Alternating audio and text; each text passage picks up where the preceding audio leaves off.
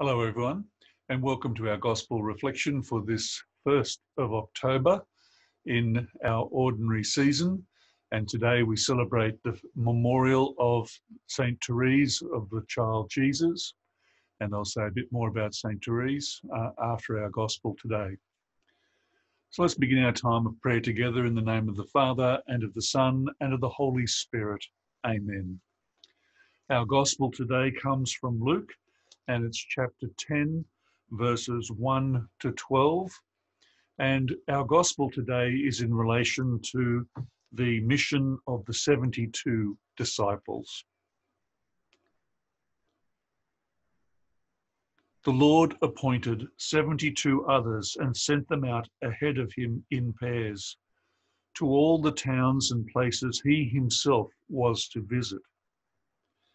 He said to them, "The harvest is rich, but the laborers are few. So ask the Lord of the harvest to send laborers to his harvest. Start off now, but remember, I am sending you out like lambs among wolves. Carry no purse, no haversack, no sandals. Salute no one on the road. Whatever house you go into, let your first words be, 'Peace to this house.' And if a man of peace lives there, your peace will go and rest on him. If not, it will come back to you. Stay in the same house, taking what food and drink they have to offer, for the laborer deserves his wages. Do not move from house to house. Whenever you go into a town where they make you welcome, eat what is put before you. Cure those in it who are sick, and say, 'The kingdom of God is very near to you.'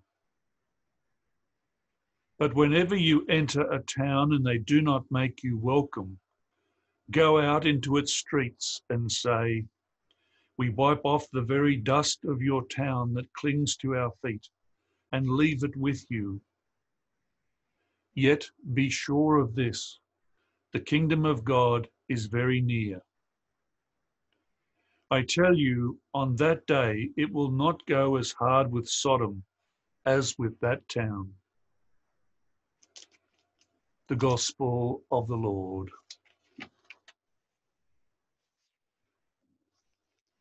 Today, as I mentioned, we celebrate the memorial, we celebrate the life of St Therese of the Child Jesus. Now, Therese is very well known to us. The relics of St Therese visited our parish not all that long ago, along with the relics of her parents. And so with this in mind, Therese was born in Alencon in France on the 2nd of January 1873. Her mother died when she was 4, and the family moved to Lisieux. And at the age of 15, despite the prioress at the time saying that she was too young, Therese became a Carmelite nun. And having done so at the age of 15, at the age of 24, sadly, she passed away due to tuberculosis. In 1895, the prioress of the order ordered Therese to write her memoirs up until that point in time. And Therese did this and presented them to the prioress, who put them in a drawer unread. A year after her death, Therese's memoir was published, and it was from there that miracles started to happen, conversions, cures, and even a few apparitions.